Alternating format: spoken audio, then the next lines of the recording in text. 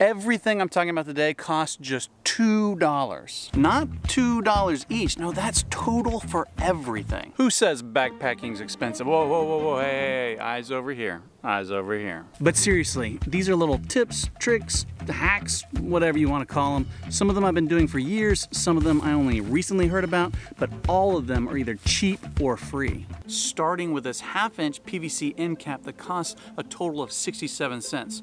Usually when I'm driving steaks, I just step on them, but I'm always low-key worried I'm going to push a steak through the sole of my shoe. In those cases, you could just grab a rock to use as a hammer, but rocks aren't always around. No rocks anywhere around here.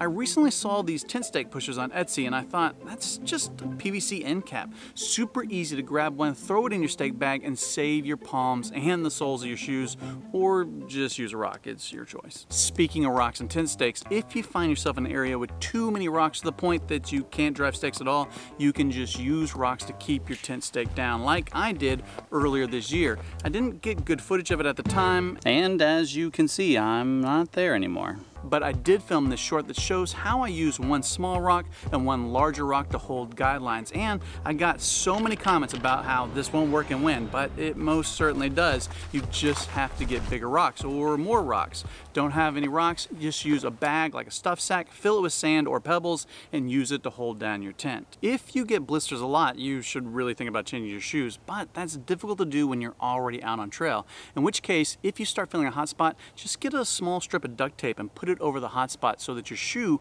rubs against the tape and not your skin. You can also use Luco tape, but I've actually found it kind of hard to find sometimes, in which case duct tape works just fine. A lot of people use trash bags as a pack liner to keep their gear dry. That's pretty well known, but something that I do is I bring that bag into my tent at night to keep clothes and other items from touching the wall of the tent and getting wet from condensation. You can even use it around your foot box of your sleeping bag to keep your foot box from hitting the wall and getting wet while you sleep. Have you ever gotten one of these little foil bubble mailers in the mail? These things are great to use as little meal koozies to keep your boil-in-a-bag meals warm while they cook, especially in cool weather. Or you can use them as a small cooler to keep cheese insulated in your pack. You can buy these with Velcro closers from various brands, but you can also make one with just a little bit of Velcro for next to nothing. Hey, real quick, let's play a quick game. We'll get back to some more free gear hacks here in a minute. I'm gonna put up 3 pieces of gear. 2 are made by cottage companies, 1 is made by a big name brand.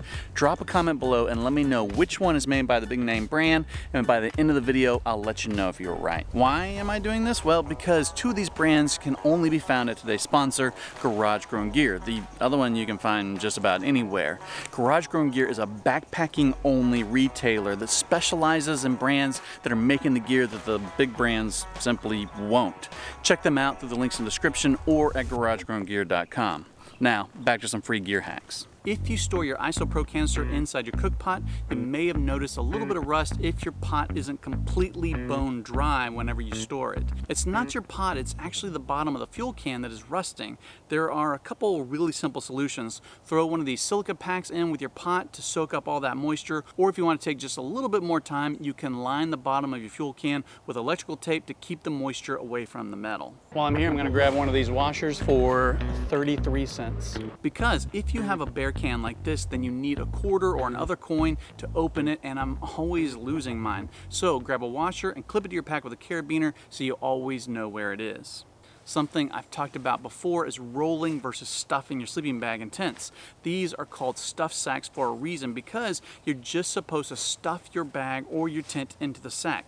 Some people believe this is even better for your gear than rolling, because when you roll, you are folding along the same lines repeatedly, which can weaken your gear, kind of like repeatedly folding paper along the same fold over and over again. The only gear I don't do this for is sleeping pads and Dyneema tents, which don't hold up as well to stuffing. Last but not least are these free little pot scrubbers you find on trees everywhere. Grab one of these, add a little biodegradable soap, and you've got a great little pot scrubber. Okay, there you have it. 9 tips, tricks, hacks you can do for less than $2. For everything else, go check out Garage Grown Gear. Thank you, Garage Grown Gear, for sponsoring this video. Please like, subscribe, and do all those other things. And as always, thanks for watching. Oh, I almost forgot. If you guessed a sleeping bag as the big name brand, you were exactly right. Quilts all the way.